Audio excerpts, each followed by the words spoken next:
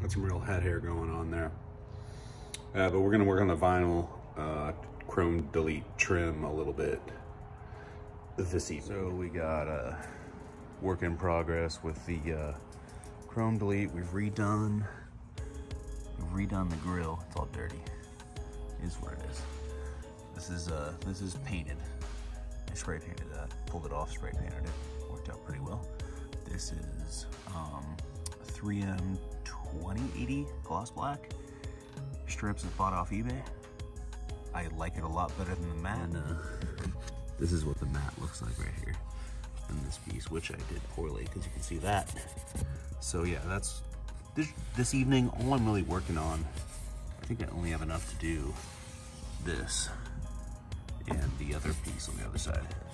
I gotta do all the windows and all that, but I'm waiting for another roll of that stuff to come in. So I got what's left of my 20-foot roll that I bought and started the front grille with. Should be enough for me to do the remaining, redo that remaining part of the grill. And I got some rags because I'm gonna have to wipe everything down and get it clean after I peel the old stuff off, the old matte AutoZone stuff off, wipe everything down. And I got my Stash IPA because that's part of my diet. But once you get a chunk of it off, get a hold of it,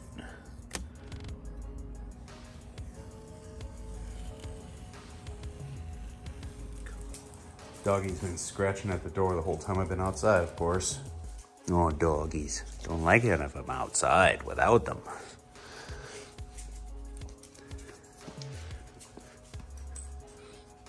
So in the process of peeling off the old vinyl on the chrome, you leave behind a little bit of gunk, at least where I used my nails to work at an edge and then grab it and peel it off. So I'm gonna use rubbing alcohol and microfiber to wipe it down. All right, so I got everything peeled off. It's all stuck down here. Now you can see the part in question. How to use this to like get little pieces that were left over out of here, and then I used rubbing alcohol and a rag to wipe it all down. So I cut a strip to size for this chrome piece right here, and started it over the edge right there, pressing over the top of it, not stretching it too much, but keeping it nice and tight, and slowly kind of unsliding the back like this and using my thumb to press down and press that into place. And at the end of the initial placement of that piece, it's overlapping the whole way.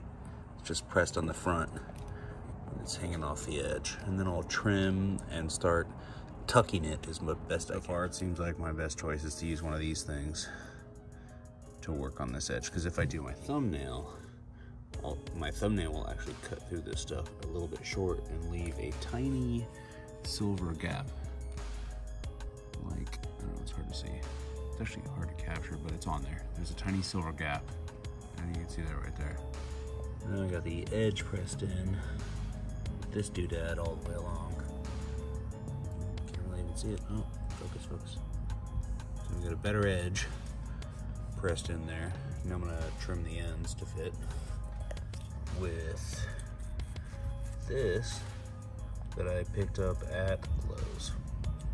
It was the nicer option of these break-off types of blades that they had at Lowe's. So I cut the end of this piece a little bit long with this. I'm gonna use the tip of this to lift up this remaining piece before I peel it off. And then I've got to hang it kind of loose like that with some space to wrap around the end. Keep in mind, this is like, I'm still a noob at this vinyl stuff, but so what I'm doing now on my, I don't know, third or so attempt is I've laid this on here, I've pressed it in as much as I can, and then I'm going at an angle this way as high as I can manage it along this edge to trim the extra, so that there will be a little overlap I can reach back and tuck, because you know this is a separate piece in this. I don't want there to be a gap showing silver, so trimming it at that angle instead of this angle. That angle and deep, leaving a little bit of overlap if I can to tuck in there. I'm gonna trim all the way down. Now just carefully, gently, so it doesn't break, because it breaks easy. Pull the extra off all the way down. McDonald's and dogs. Where's doggies? Oh, there's that doggy. What are you doing? What are you doing? So this part's more complicated. I cut one the right length, and then this time, instead of doing two pieces, which looked horrible, I'm gonna really try to bend this one around that corner. I'm gonna try to focus on the top edge and just flattening it around that, and then bend everything under the edge afterwards, hopefully. We will see how that goes, but yeah, I'm gonna really try to do it with one piece.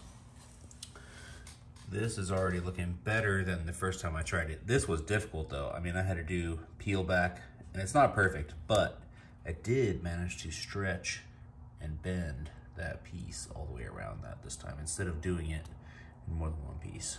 And this, I think it's the 2080. This is kind of interesting. I don't, you know, obviously have much experience, but kind of like once you break part of it loose, you get it tucked in, you've done most of your poking, then you can do this, and you can peel that outer layer off, which I guess keeps you from scratching it. I don't know. It might make it harder to lay. I'm not sure. I haven't tried the regular 3M, like the 1080, I guess. My handy dandy cobalt LED to light up a whole area here. And here I'm just using this furry thing, and to just try to poke up every little edge I can before I go up in there and try to trim anything with the X-Acto knife. All right, here we got my first bendy turny try. It's not bad. It's gonna do for now. One piece around a bend. My problem is I did end up with a little bit of folding down here. A little bit of creases. That's not gonna be visible. That's like very low on the car. No one's gonna see it. I'm pretty happy that it's just not got a crease in it right here like the last one did, a little seam. It gets scratched very easy. It does look like it gets scratched pretty easy. But yeah, I'm happy with that. That looks good. Keep on going. Okay, now we're doing this side, and we didn't get creases the same way. So that was an improvement. However, I cut it short on that corner, and that's freaking annoying, but it's not gonna be visible, so. Continuing on, we just got that piece there, and then on the other side, and then that's it for the front end. The straight pieces are much easier. I mean, that one's gonna be probably about perfect. All right, got that done. That strip around that corner. Yeah, it's all looking pretty decent there. On this side, now it's gloss instead of matte. I got some more in the mail. I didn't realize I ordered wider than I did the last time. I think last time I got 1.5 inches, and this is 2 inches, 2.5 inches. I don't know. It's wider, but that's fine. Yeah, I ran out of vinyl at the end of that last bit there, and been waiting for more. So I don't know. It's a week later or something. And I already pulled off the driver's side matte stuff. About to clean it up with some rubbing alcohol, and then go about putting on the gloss 2080. You can see how bad I messed up some spots on this before, and like these corners are wrinkly and a little exposed in there. Random wrinkle right there, and that is just horrible. But I think I've already learned enough where I can at least get a couple of notches better on this try.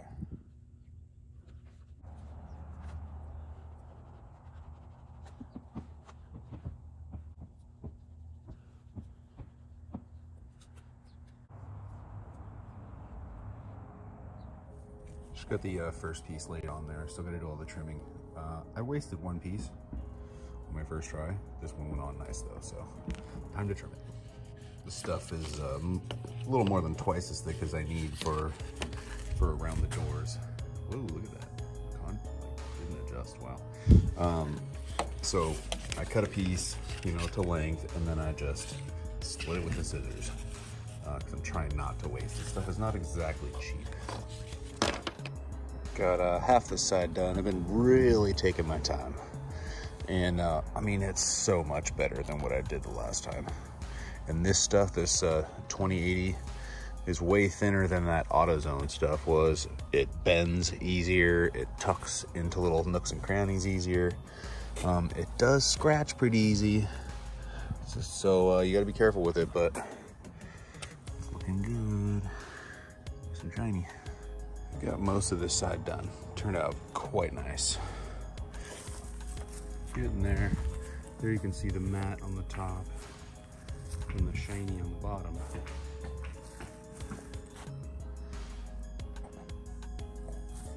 Much prefer the shiny. Done. And just did a little quick wash so we can just do some shots of what it looks like.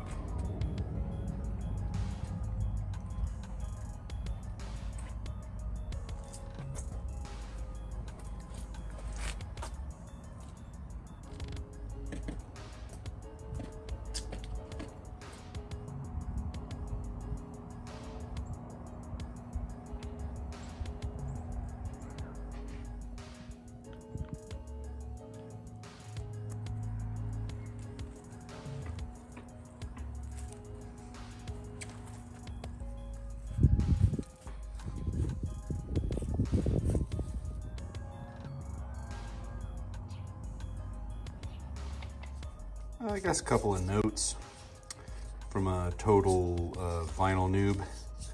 I mean, this is only the second type of vinyl I've worked with. The first one was AutoZone matte stuff. It's probably twice as thick as this. And also, because this is the 2080, this has a thin protective layer over it that you peel off.